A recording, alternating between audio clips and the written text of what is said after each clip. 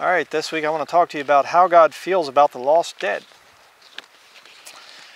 Now, there was a video that I did some research on this for my Devil Possession and the Eyes study.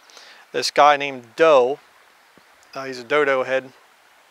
He was the head of the Heaven's Gate cult thing, and he, was a crazy nut, and he claimed to be Jesus Christ, and he caused a lot of people to die.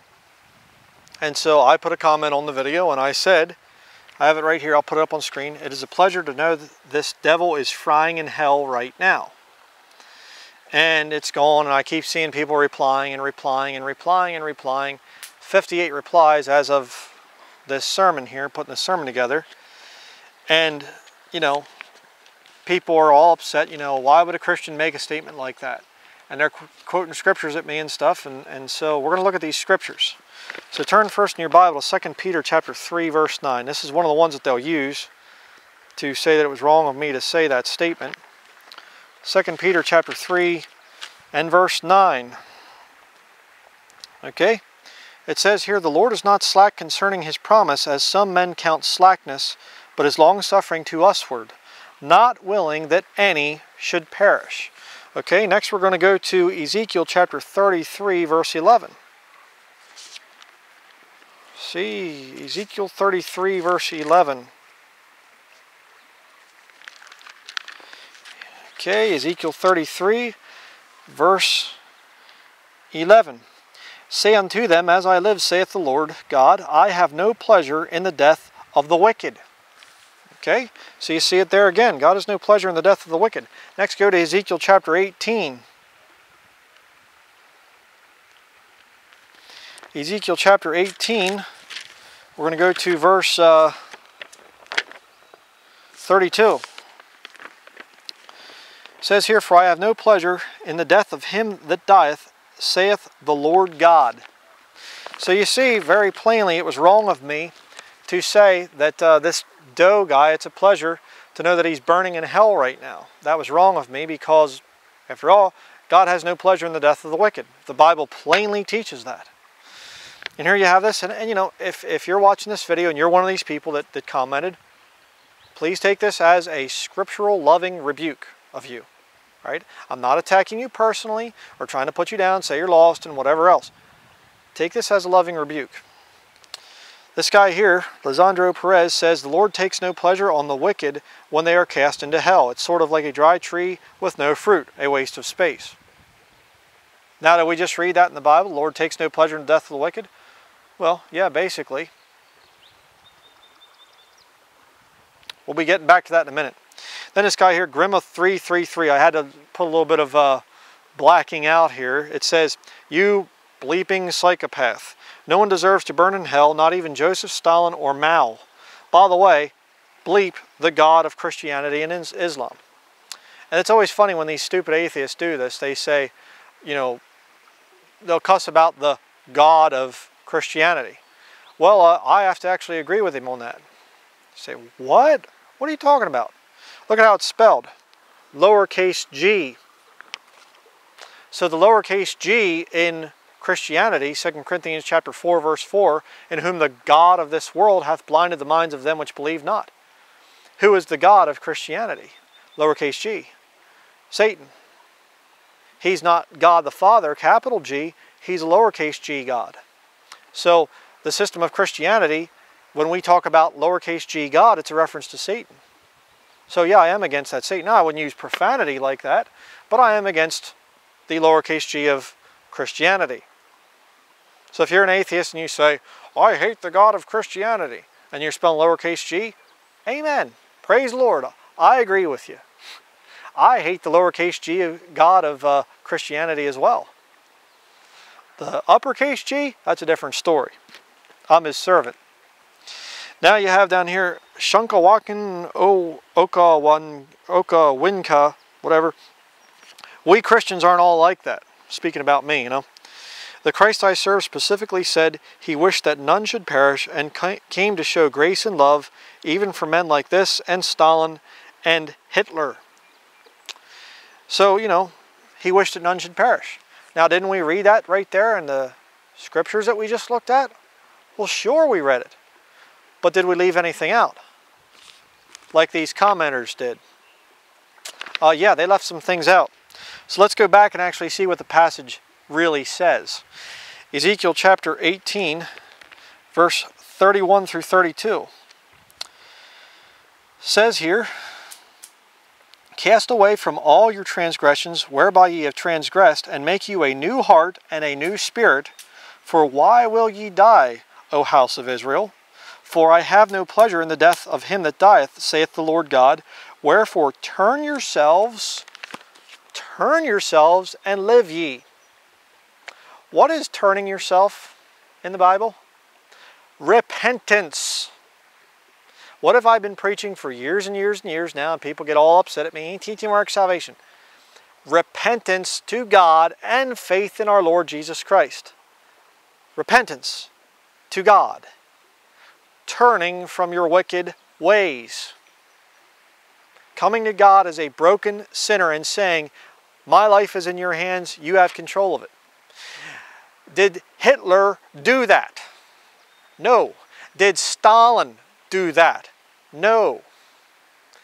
Did Doe, this crazy leader of Heaven's Gate cult, did he do that? No.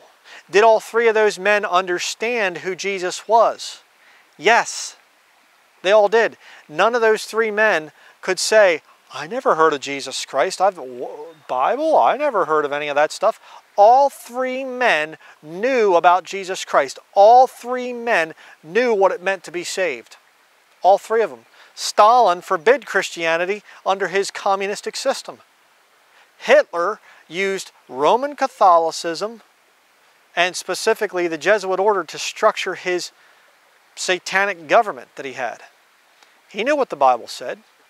And this idiot Doe guy, the head leader of the Heaven's Gate cult, he claimed to be Jesus Christ. So don't tell me, oh, these poor guys, oh, God loves them and he wishes that they would have gotten saved. God, when he says, I have no pleasure in the death of the wicked, it's always tied to, but that the wicked turn from his evil way. God doesn't say, I'm going to have pleasure in people that just never knew, and I'm just going to kill them, and I have pleasure in that. God doesn't sit up in heaven and go, look at those little babies being aborted. That's not God. Why? Those babies have no say in the matter.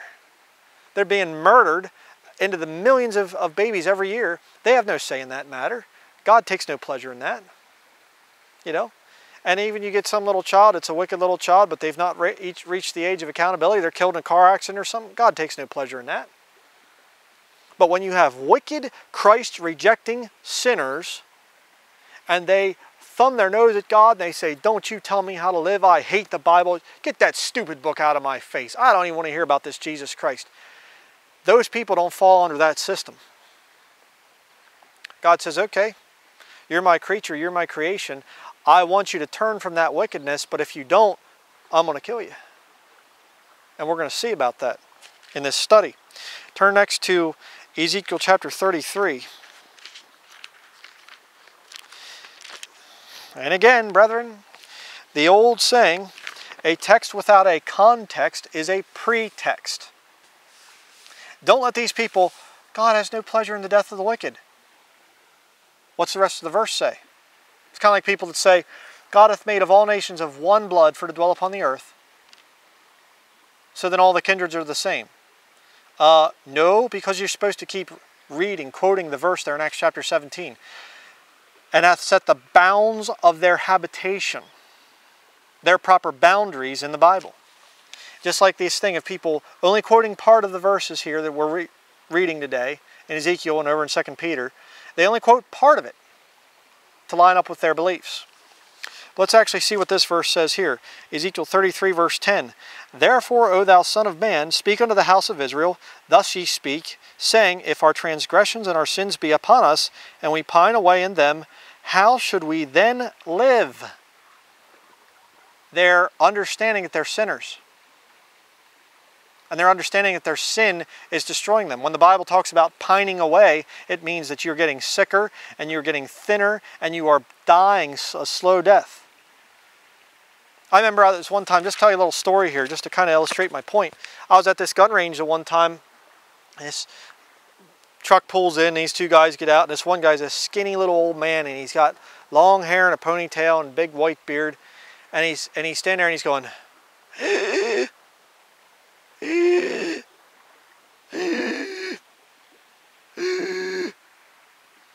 like that.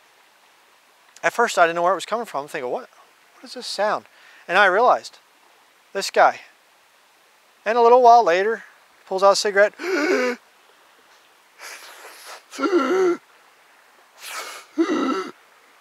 I thought, you poor creature, you.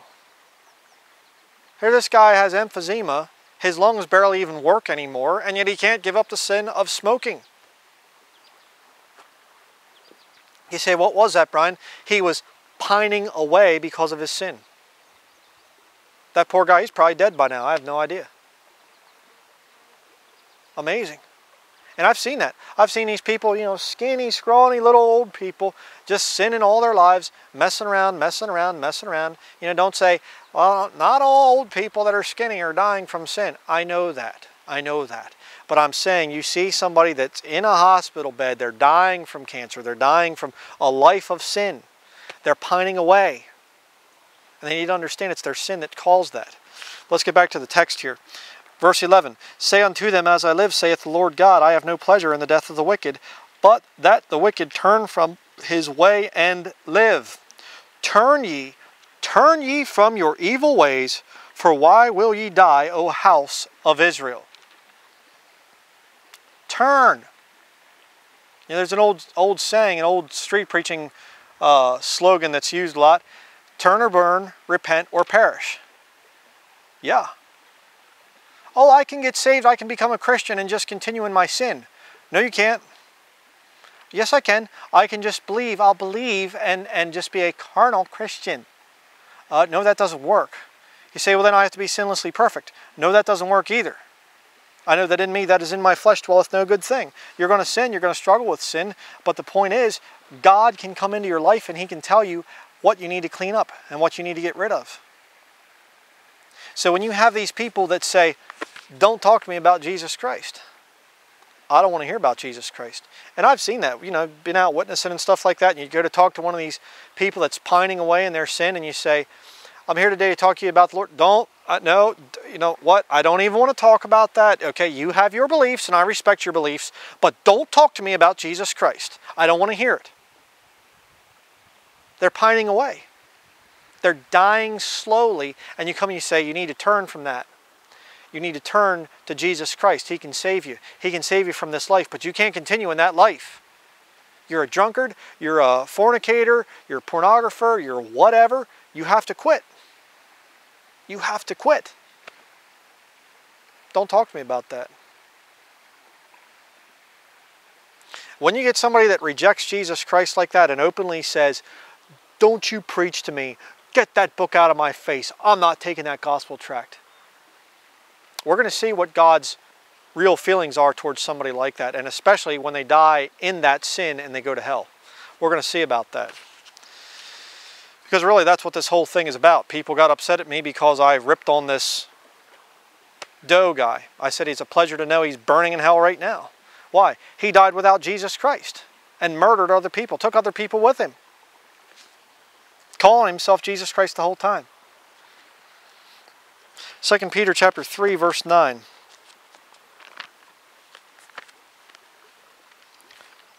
2 Peter chapter 3 and verse 9. I'm going to see the other one here that people try to quote.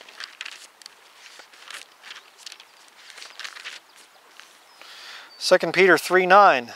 The Lord is not slack concerning his promise, as some men count slackness, but is longsuffering to usward, not willing that any should perish, but that all should come to, there's that horrible word again that Brother Brian uses so much, and it's just, I get so sick and tired of hearing it, and blah, blah, blah. All should come to belief. Simple faith. The word is repentance. Repentance. What does that mean, Brian? What's repentance mean? It means, you know, I remember Jack Hyles, which that guy is so wicked, it's insane. I'm reading a book about him right now. I'm going to be talking about that in the future too. But Jack Hyles would say, repentance means turning from a state of unbelief to belief. Okay, then how does that work over there in the book of Acts where it says repentance towards God and belief in our Lord Jesus Christ? How does that work? Belief in God, belief in Jesus? No, repentance means turning from that life of sin. Not before you get saved. Not before you have to clean up everything and then you get saved and stuff later. No. That's Lordship salvation. Coming to God and saying, those sins that I did in my past, those are evil, those are wicked. I need to get saved. That's true biblical salvation.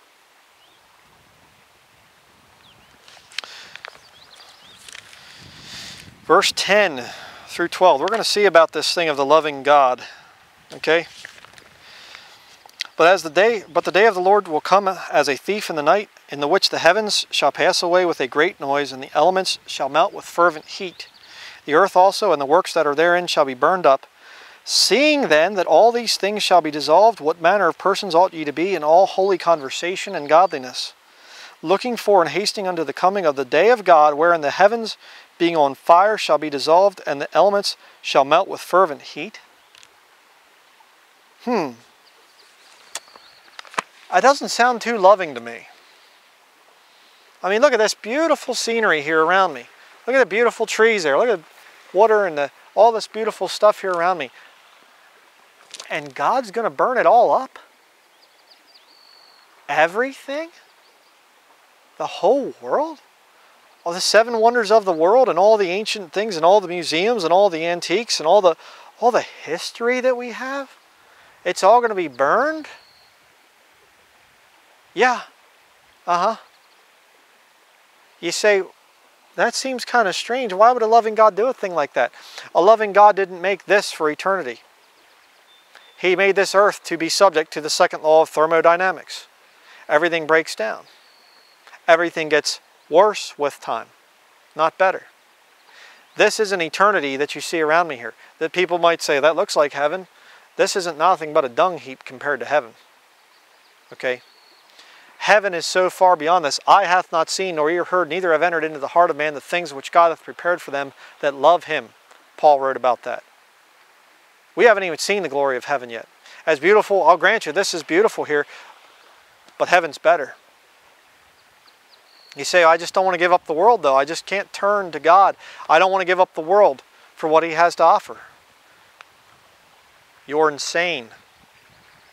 You better repent. You better turn to the Lord. Anybody, I don't care how good a health you are in, you are pining away here on this earth. Why? We're all subject to the second law of thermodynamics. We all fall apart. We all get more unhealthy. You get more wrinkles. You get more health problems. You get more tired. You get, all this stuff. It all falls apart. You say, why? Because that's how God designed this earth to be. And eventually he burns the whole thing up. So seeing then that all this stuff is going to be dissolved, all this, why are you fighting for this? Why are you trying to keep it? Doesn't make any sense. This isn't it. Look at verse 16. 2 Peter chapter 3, verse 16 and 17 says, as also in all his epistles, speaking in them of these things, in which are some things hard to be understood, which they that are unlearned and unstable wrest, as they do also the other scriptures, unto their own destruction. One of the reasons people try to find contradictions in the Bible, a lot of these atheistic fools and things, they try to find contradictions because they don't want to accept the fact that this book condemns them as sinners. What does an atheist have? What is their heaven? This. Right here. This is all an atheist has. This life is it. What a miserable existence. And they're unstable and unlearned. The Bible says the fool hath said in his heart there is no God. They are foolish. And so they try to wrest the scriptures. They try to make the scriptures contradict so that they can overthrow the authority of the Bible. But look what happens when you as a Christian start to get suckered in by that. Verse 17, ye therefore, so he's talking about lost people in verse 16, ye therefore, beloved, seeing ye know these things before, beware lest ye also, being led away with the error of the wicked, fall from your own steadfastness.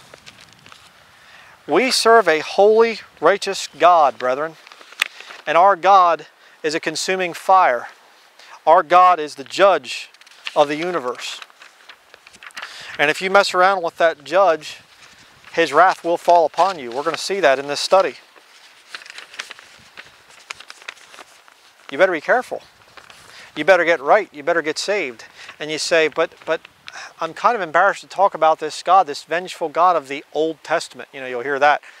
Then you're being led away with the error of the wicked. Don't be afraid of these atheistic fools out there. They're trying to say that this is hate speech. It is hate speech to them. God's not pleased with them. His wrath is coming upon them. I'm going to show you that in this study. Matthew chapter 10, verse 28. What about the loving Jesus? Well, I don't like the God of the Old Testament, but I sure love Jesus. He's a nice guy, you know. Jesus wouldn't do anything bad, would he? I saw a comment the other day. Some guy said, you do realize that Jesus never spoke about hell, don't you? Well, we're going to see about that. You know, Jesus is our buddy. He's our friend. Jesus is the teddy bear and God's the big bully. You know. Matthew chapter 10 says, and fear not them which kill the body, but are not able to kill the soul, but rather fear him which is able to destroy both soul and body in hell. You say, well, see, Jesus is warning about this bad boogeyman named God the Father. Newsflash for you here, friend. Jesus is God the Father. You say, well, why wouldn't he say then, fear me that has both? Why? Because Jesus is on the earth right there as a mortal man in a mortal corruptible body. He didn't sin, but he's there in corruptible flesh. He's outside of eternity. And eternity is where God the Father, the soul of the Godhead, he's up there. So God can see, he can see things and know things. Whereas a lot of that stuff was hid from the Lord while he was here on the earth. Why? Because he had to walk and talk and be a man while he was here on the earth. That's why he's saying, hey, fear God. And Jesus is making it very plain that, and we're going to see this as we continue, he's the one that's casting people into hell in Matthew chapter 25. We'll be going there, so just be patient. Jesus is making it very plain the God of the Old Testament is the God that still exists today. You say, that cruel God of the Old Testament, he's still around? Yeah. In fact, his cruelty hasn't even reached its height yet. So I don't know if I can believe in a God like that. Okay, then over in the book of Hebrews, it says that if you are without chastisement, then you're a bastard. A bastard is somebody that is a child that doesn't know their father. I hope that you're not a Christian that doesn't know your father.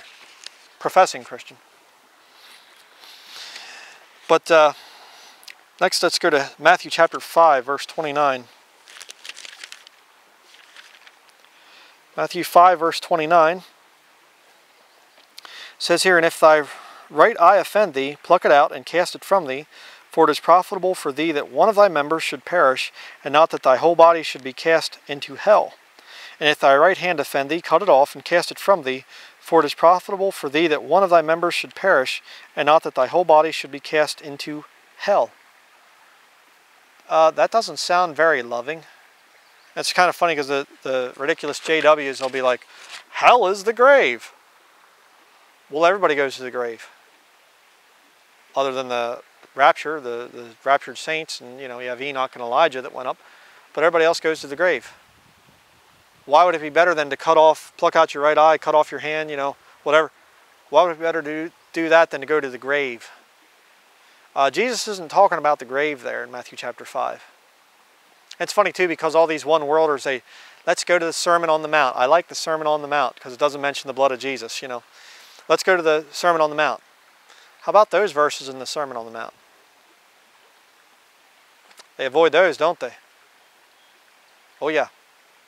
New Agers don't like stuff like that. Now let's go to Matthew chapter 25. Matthew chapter 25 and verse 31. Okay, it says here, when the Son of Man shall come in his glory, and all the holy angels with him, then shall he sit upon the throne of his glory. And before him shall be gathered all nations, and he shall separate them one from another, as a shepherd divideth his sheep from the goats. And he shall set the sheep on his right hand, but the goats on the left. Separating people? That doesn't sound like unity. That doesn't sound like let's all come together and put aside our differences. No, he's going to separate the nations. And it happens on the earth. You mean to tell me Jesus Christ is actually going to come down here and judge people? Yeah. And we're going to see what he does. What's your loving Jesus?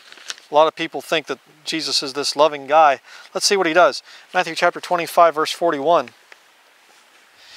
Then shall he say also unto them on the left hand, the goats there, Depart from me, ye cursed, into everlasting fire, prepared for the devil and his angels. Well, I'm just so glad. God loves the sinner but hates the sin. God loves you. God's love for you is unconditional, friend. Really? Is that his love? When he says, Depart from me, ye cursed, into everlasting fire, prepared for the devil and his angels? When you love something, you don't usually call it cursed. And you don't send it down there to burn forever and ever. You see, back when the Lord was saying, fear him which is able to cast both body and soul into hell. Hey, you'd be better to pluck out your eye, cut off your hand, than go to hell. You say, well, he's warning about God the Father. Yeah, but he comes back, Matthew chapter 25, and he's casting the people down there. So who is Jesus? Jesus is God the Father. And if you say, I accept Jesus, I believe in Jesus, but I sure don't like the God of the Old Testament, you don't know Jesus. You're not aware of what the Lord Jesus Christ is going to do when he comes back. Okay? Next we're going to go to Matthew 23, verse 33.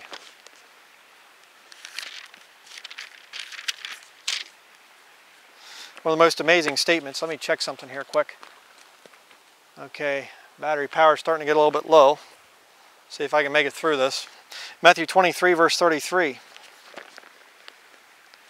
Ye serpents, ye generation of vipers, how can ye escape the damnation of hell? Why would Jesus ask a question like that? How can ye escape the damnation of hell? Didn't he know? You say, well, of course Jesus knew how they could escape the damnation of hell. Then why didn't he tell them? He had told them, and they rejected. But wait a second, Jesus Christ is God. Why couldn't he say to them, mind, be changed? You mean to tell me the Lord will allow people to go to hell because they have a free will? Yeah, he would.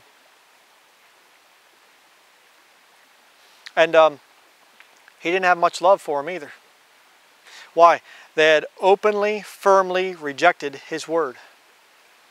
That's why.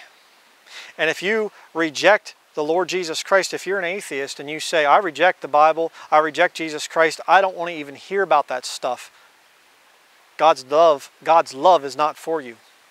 His wrath is upon you. I'm going to show you that here in a little bit. Okay, Mark chapter 12, verse 38.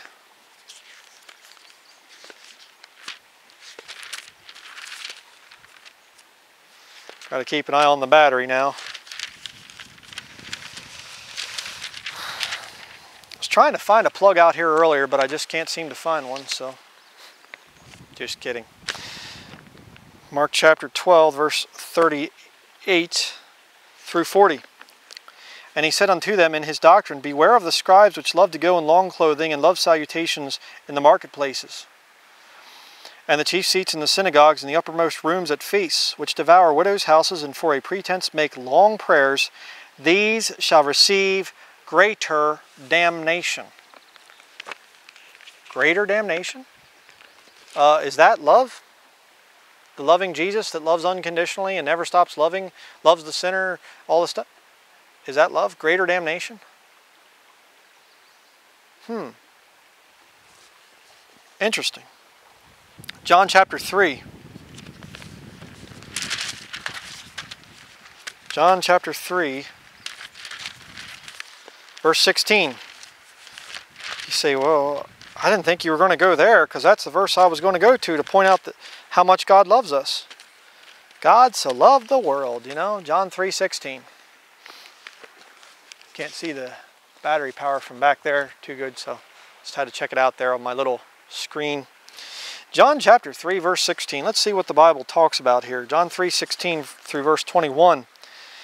For God so loved the world that he gave his only begotten Son, that whosoever believeth in him should not perish, but have everlasting life. That's true. For God sent not his Son into the world to condemn the world, but that the world through him might be saved.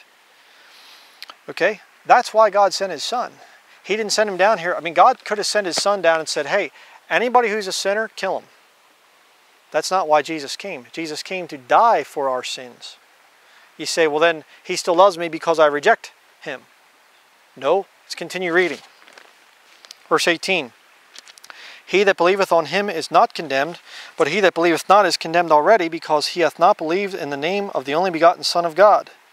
And this is the condemnation, that light is come into the world, and men love darkness rather than light, because their deeds were evil. For every one that doeth evil hateth the light, neither cometh to the light, lest his deeds should be reproved. But he that doeth truth cometh to the light, that his deeds may be made manifest, that they are wrought in God. If you really truly want to be saved, if you truly want to be right with God, then you're going to look for the light. You're going to want to have light poured on your life and have God judge you according to his word. But when you have people that say, I don't want that, don't talk to me about that stuff, don't talk to me about God, don't talk to me about the Bible, it's because they reject Jesus Christ. And as a result, God condemns them, both in this life and into eternity. He says, depart from me, ye cursed, into everlasting fire, prepared for the devil and his angels. Do you want to be part of that? So I'm willing to take my chances. I think that God might get out of it because God will understand I'm a good person, blah, blah. Okay, take your chances. See how that works out. Romans chapter 1, verse 18.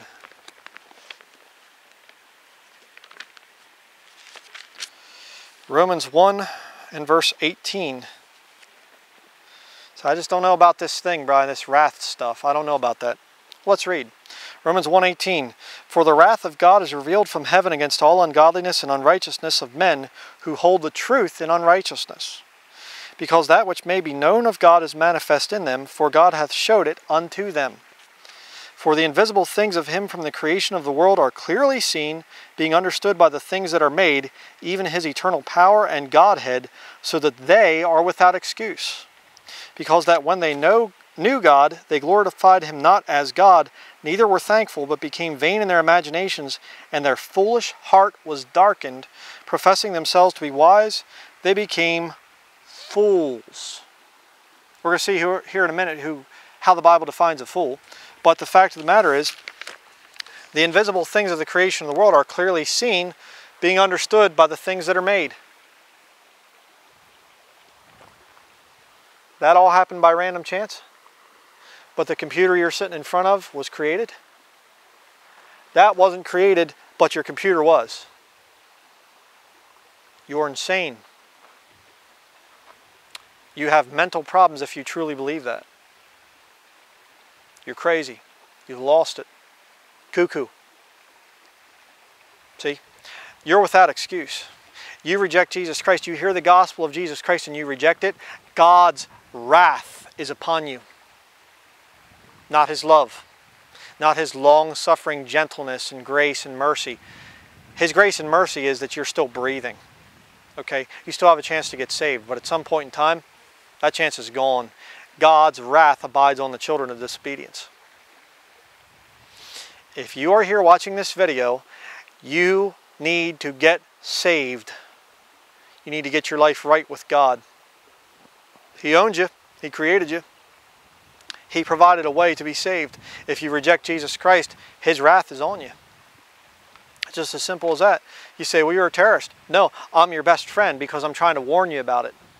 The terrorist, the one who's a terrorist, the bad person, is the little sissy preachers out there and little New Agers and whatever else that are telling you that God loves you. They're not your friend. I'm your friend because I'm giving you the scriptures to show you that God is against you and His wrath is upon you right now. You better get saved. And we're going to go to the Old Testament, but let me just pause here. Let me change my battery. I'll be right back with you, okay? All right, we're back. Psalm 2. I'm going to go next to Psalm 2. We're going to see some more scriptures here talk about how God feels about lost people. Psalm 2. A lot of these atheists are out there trying to say we're going to stop Christianity and all this other stuff. Sure you are. Psalm 2 verse 1. Why do the heathen rage and the people imagine a vain thing? The kings of the earth set themselves, and the rulers take counsel together against the Lord and against His anointed, saying, let us break their bands asunder, and cast away their cords from us. He that sitteth in the heavens shall laugh. The Lord shall have them in derision. Then shall He speak unto them in His wrath, and vex them in His sore displeasure. There's a point at which, you can make a mock at sin. The Bible talks about fools make a mock at sin. There's a point at which you can mock the Lord, mock the Lord, and mock the Lord, and plan against Him and say, we ought to put all these Bible-believing Christians should be put into re-education camps, like they did in communist countries. Open-minded atheism, really tolerant of other people's beliefs, but, that's the way history has been. Catholicism, atheism, all kind of goes back to the same system, but, whatever. But the fact of the matter is, your plans against the Lord and against His anointed, God's laughing at them. God doesn't look down and go, oh, I really wish they wouldn't do that because I love them so much. He looks down and He just goes, okay. And He's going to mock you. We're going to see that here. But look at verse 11 and 12 there in Psalm 2. Verse 11, verse 12. Serve the Lord with fear and rejoice with trembling. Kiss the Son lest He be angry, and ye perish from the way, when His wrath is kindled but a little. Blessed are all they that put their trust in Him. You see, right now God has a whole lot of grace, a whole lot of mercy. But you better get saved, because that mercy is running out. And that time of Jacob's trouble, which is coming, is going to be very, very bad. We're going to talk about that here in just a couple minutes. Next, go to Proverbs 1. The book of Proverbs. Proverbs chapter 1. Proverbs 1 verse 7. You say, I get these people, I'm an atheist. It's like, well, I'm sorry for you, sorry to hear that. No, you need to respect me. I'm an atheist. Oh, well, here's what the Bible says about you. Proverbs 1 verse 7. The fear of the Lord is the beginning of knowledge, but fools despise wisdom and instruction. And the Bible goes on to say about the fool hath said in his heart, there is no God. God calls you a fool. You say, well, but I'm wise. If you are wise, the beginning of knowledge is fearing God. Understanding the guy that can make this, heaven and earth, he's not somebody that you want to mess with. Okay? You want to mock a guy like that? And the Bible says about Jesus Christ, and it says, by Him all things consist. You can't take another step, you can't breathe another breath without God giving you permission. And you want to mock Him, huh? And you think His love is upon you? There's a lot of these wicked people right now that are mocking God and getting a big kick out of it, and they're saying, look, nothing's happening. Ha, ha, ha, ha. I'll mock God, I'll mock Him, I'll make fun of Him, I'll laugh about God. What's He going to do? Hey, strike me down with lightning. Oh, it didn't happen. Ha, ha, ha. You know what God's doing? He's reserving those people for the time of Jacob's trouble. because his wrath is coming on this earth. It's going to be so horrible, so frightening. And the Bible talks about the mighty in that day are going to run away naked. They're going to be so scared. Special forces, Navy SEALs, Green Berets, Spetsnaz, whoever, what are these special forces organizations, they're going to be running from the Lord naked. In the shower, here comes God. They run out through the woods, trying to get away. Scared to death. And that's your future if you're an atheist. If you make it to the end of the time of Jacob's trouble, most won't. But, you know, a horrible thing. But you just keep telling yourself it's all fantasy. Keep telling yourself that. Proverbs chapter 1, verse 24. So I think God still loves me, though. I think there's still some love there. And if there is a God, I'm sure he loves me. Let's look about that. Proverbs 1, 24 through 29. Because I have called and ye refused. I have stretched out my hand and no man regarded. See, he's not willing that they should perish. He's wanting them to turn. Verse 25, but ye have set at naught all my counsel, and would none of my reproof. See? He's saying, hey, you're in sin. Don't talk to me about sin. I'll do what I want to do with my life. It's my life. They would none of his reproof. What does God do? Verse 26, I also will laugh at your calamity. I will mock when your fear cometh. You know what God's going to be doing up there in the time of Jacob's trouble? Pouring out all this wrath and all this vengeance, and people down there screaming and running and stuff like this.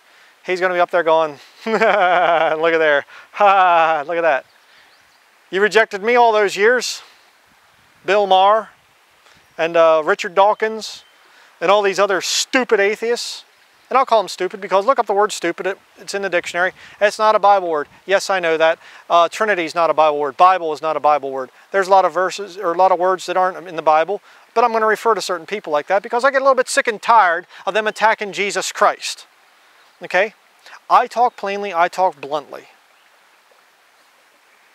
Whatever. The whole point is God's going to laugh. God's going to mock. And as a Christian, you can get real embarrassed by that God. As a Christian, you can start to say, well, maybe God will send some people to hell, but he's going to be crying when it happens. That's not the God of the Bible. Remember this statement. There's not one person in hell that doesn't deserve to be there. Anybody who has ever died in their sins and gone to hell deserves to be there. You say, well, we all deserve to be there. Not me. I accepted Jesus Christ as my Savior. I got to the point where my pride was lowered and I said, I'm a sinner. You say, well, don't your sins do? Yeah, my sins qualify me to go to hell, but I got out of the thing because I put my faith in Jesus Christ. And I used to mock the Lord. I used to mock the Bible. But I got to a point where my sin, I stopped my self-righteousness and my sin, I said, I'm out of this whole thing. I'm done. I want to trust Jesus Christ. And you don't want to give up your sin? And you think God's mercy is for you? Boy, you got a shock coming. Let's continue reading here. Verse 27, when your fear cometh as desolation, and your destruction cometh as a whirlwind, when distress and anguish cometh upon you, then shall they call upon me, but I will not answer. They shall seek me early, but they shall not find me. For that they hated knowledge, and did not choose the fear of the Lord.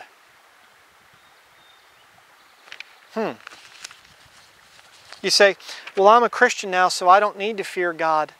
I can love God. God loves me. I have so much love in my heart. God loves me. I don't need to fear. There's nothing to fear. All this stuff. We're going to see about that too. 2 Corinthians chapter 5, verse 11. What is your motivation for serving the Lord? Love. Well, I grant you love has a part of it. 1 John chapter 4 talks about that. You know, charity, 1 Corinthians chapter 13, that's there. But what about 2 Corinthians chapter 5, verse 11? Let's go to verse 10 actually first. For we must all appear before the judgment seat of Christ, that every one may receive the things done in his body, according to that he hath done, whether it be good or bad. Look at verse 11. Knowing therefore the terror of the Lord, we persuade men. but we are made manifest unto God, and I trust also are made manifest in your consciences. The terror of the Lord? We persuade men? Show me where it says, knowing therefore the love of God, we persuade men. Knowing therefore the charity of God, we persuade men. No, no, no, no, no. God's love is not manifest on those who reject His Son. God has no charity for those people. God will be long-suffering, not willing that any should perish, but that all should come to repentance.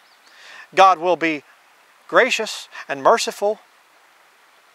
But if you think God loves those lost people that reject His Son, you are deceived. Okay?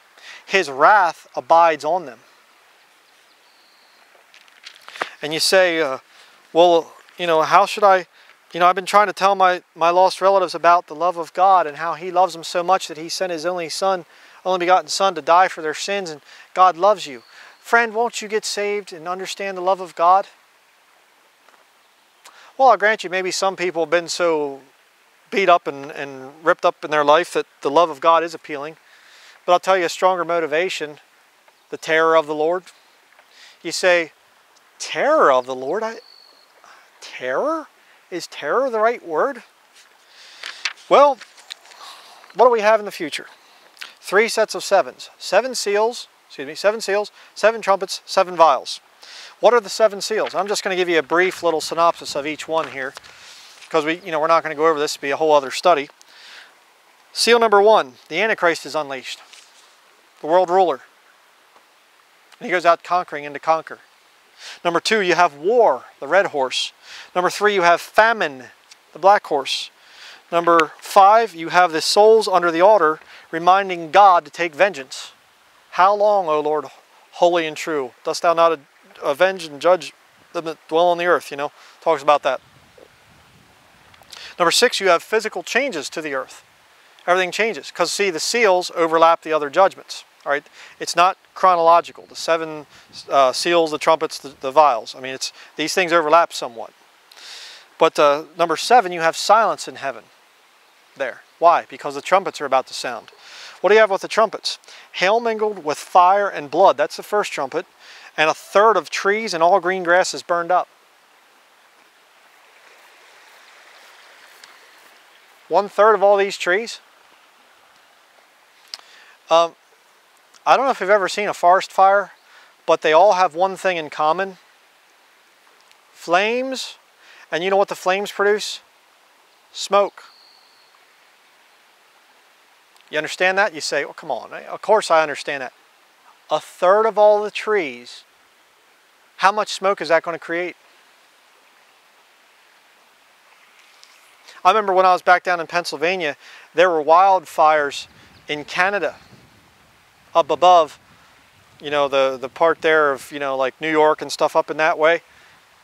We could smell the smoke on a windy day in southeastern Pennsylvania.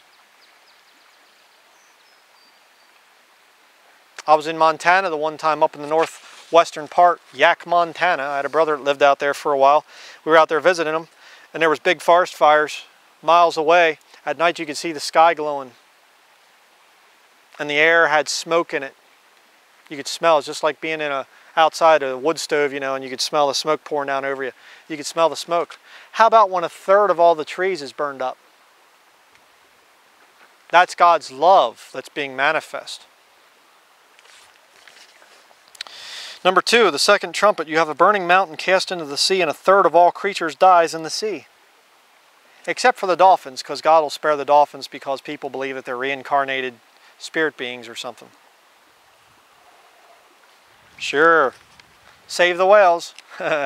Right. Number 3, you have wormwood falls upon the waters and they become poisonous. Number 4, you have 1/3 part of the sun, moon, and stars is darkened. Number 5, locusts released to sting men, and the pain lasts for 5 months. That's the love of God. No, it's His wrath. Knowing therefore the terror of the Lord. And by the way, it's funny because when these people in that time of Jacob's trouble, when they're being stung, they're blaspheming God. Almost like they've been turned over to reprobate minds because they took the mark of the beast and they can't get saved.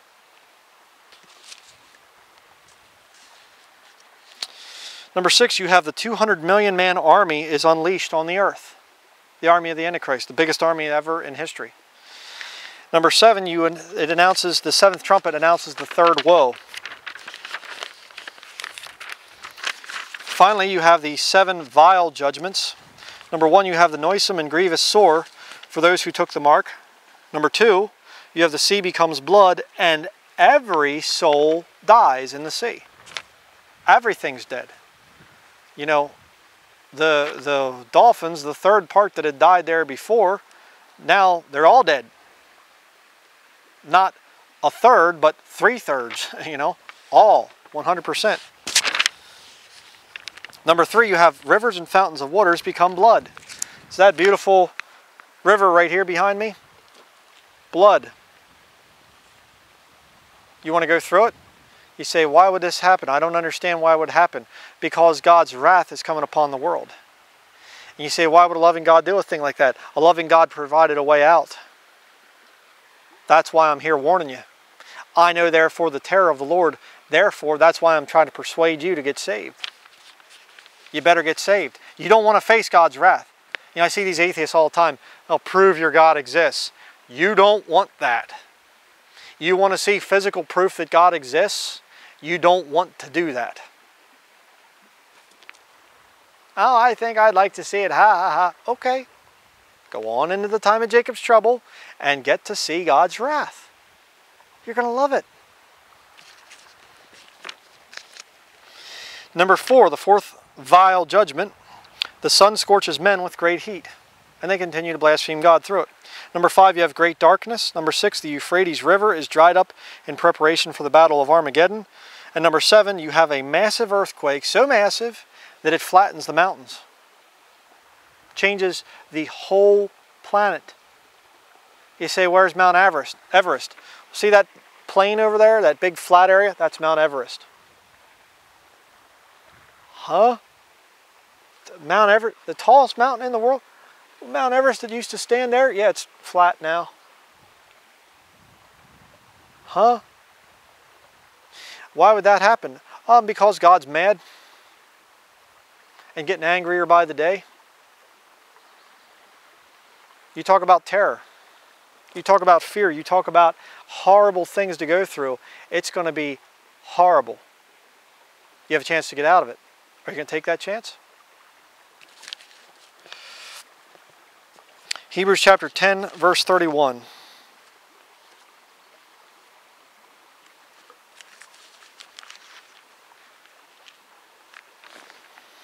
Hebrews 10:31 says here, it is a fearful thing to fall into the hands of the living God. Do you believe that, Christian? You say, well, I'm saved. I didn't talk about for you. I'm talking about for the lost people. And the Bible, by the way, does say the fear of the Lord is the beginning of wisdom, speaking to saved people. If you mess around with sin, God can punish you too. Now today you aren't going to lose your salvation, but the fact of the matter is God can punish you. You better keep that fear of the Lord. But you say, but Brian, see, we're still back to this thing of you said that that guy is burning in hell and it's a great pleasure to know that he's burning in hell. That wasn't right of you to say that. You should not have said that it's right for somebody to be burning in hell. It's a pleasure to know that. Turn in your Bible to Romans chapter 3, verse 8. Romans 3, verse 8.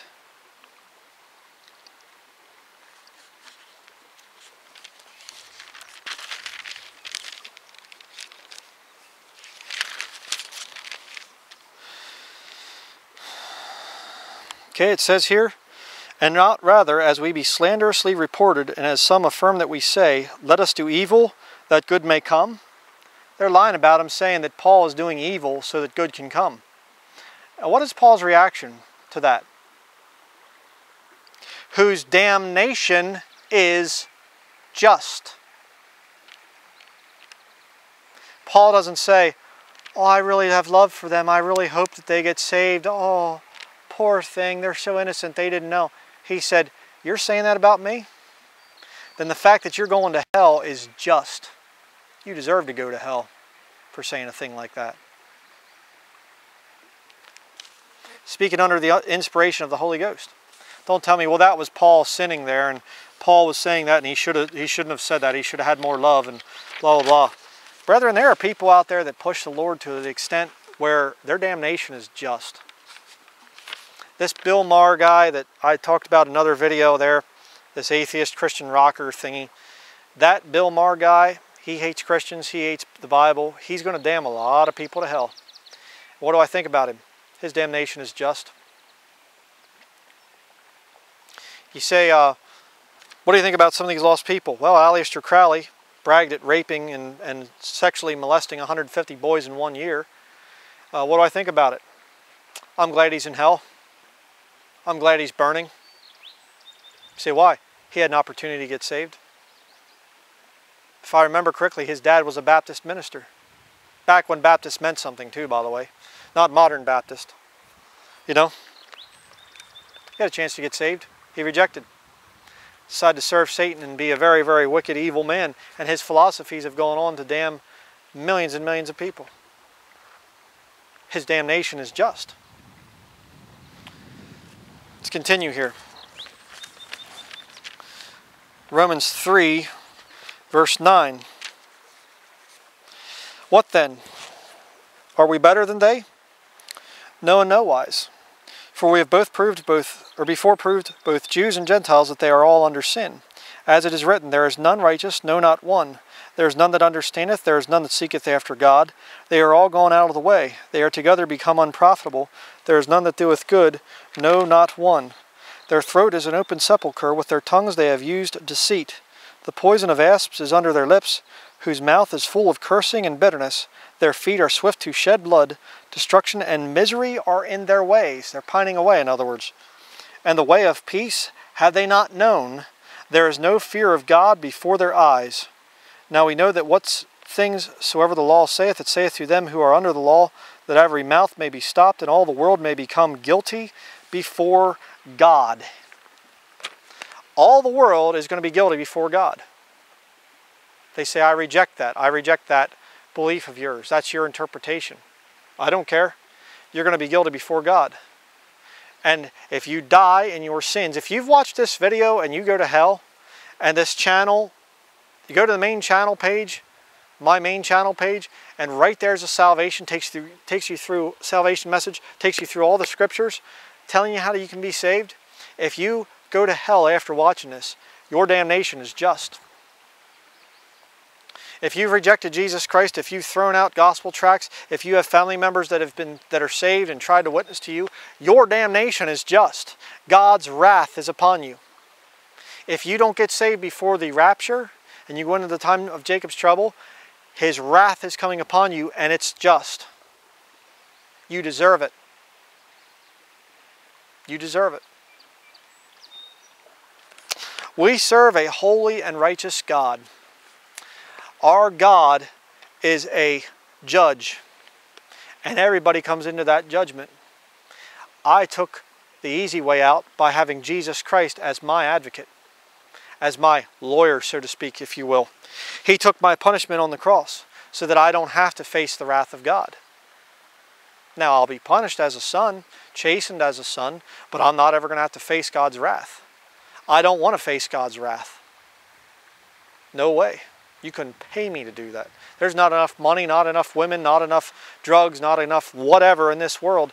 If I had the choice of rejecting Jesus Christ, and I can't because I'm already saved, but if I had the choice of giving up that personal relationship with Jesus Christ so that I could become a Hollywood celebrity, be the biggest celebrity, the biggest male celebrity in all of Hollywood, if I had that opportunity, I'd turn it down in a second, heartbeat. I don't even need to think about it. You can have the world. Give me Jesus. There's nothing in this world that's worth me giving up Jesus Christ. And, you know, this Marshall Applewhite is the guy's name. I just want to say this in closing. Marshall Applewhite, the man that they called Doe, the founder of this Heaven's Gate cult. It was a total of 39 people that he killed by claiming to be Jesus Christ. You say, have your beliefs changed on him, Brian? I mean, are you now saying that you have mercy for him and that you really wish that he could have gotten saved and Jesus died for him? No, my feelings haven't changed. He's in hell. He deserves to be in hell. And I'm pleased with the fact that there is a judge that judges between saved and lost. And I know that these wicked people that have done these evil things are judged and under my feet in the center of the earth right now, burning, weeping, wailing, gnashing of teeth. I take great pleasure in that. And if you understand the Bible, you would understand the same thing. Their damnation is just. How many times does it take before you get saved? I remember, I'll just tell you this little story in closing. I remember I had a sister the one time, and still have her. She's still my sister, but I remember we were talking about this very subject, and I said about this guy deserves to be in hell, and she was like, well, you know, I'd be careful with that. You know, I mean, you know, God died for everybody. He loves everybody, and blah blah blah and stuff. And my sister had a little baby daughter. That little baby daughter was there crawling around on her hands and knees, just a real little girl, maybe about a year old, something like that, maybe a couple months old, not even a year old, whatever. And I said, see that baby of yours? She said, well, yeah. And I said, that guy that we were talking about there, this wicked sinner that's rejected Jesus Christ over and over again? Yeah. I said, would you allow your baby right there to be tortured to death for that man? Well, her eyes got big and she got kind of quiet, and she's like, I never really thought of it that way. And I said, yeah, think about it. Your child that you love is tortured to death for these wicked sinners, and when they hear about it, they laugh.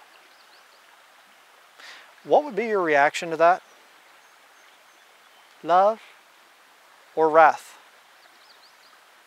The wrath of God abideth on the children of disobedience. And this world can put so much pressure on you, Christian, to get you to back off on that truth. They can say, your God's hateful, your God's mean, your God's a murderer. And you start going, well, no, because the God of the Bible is just not in style. He's just not very neat. He doesn't manifest the love of the world. So you have to change things, and you have to avoid the passages that say about the terror of the Lord and whose damnation is just, and, you know, all these things, a fearful thing to fall into the hands of the living God. The wrath of God abideth on the children of disobedience. He will laugh at them. He will mock them. You avoid those verses. And you find the verses that talk about God's love, you know, that's actually to the saved. And then you tell lost people that that love's for them too. They can reject that death, that horrible death that Jesus died. They can reject it, and God can still love them. You're ashamed of the Word of God when you do that. I'm not saying you have to go around and be threatening people and doing whatever else. You know, we're not supposed to be terroristic. We're not supposed to violently try to convert people like Islam, Catholicism do. You know. But the fact is, brethren, we can't be ashamed of this book and the God in it. The God who wrote this book wrote those things down in the Old Testament and the New Testament too, by the way. Revelation's a whole lot worse than what the tribe or the nation of Israel was doing to those people back there in the Old Testament. Revelation's going to be much worse. Much worse. We can't be ashamed of the God of the Bible, or He'll be ashamed of us. Let's close with a word of prayer.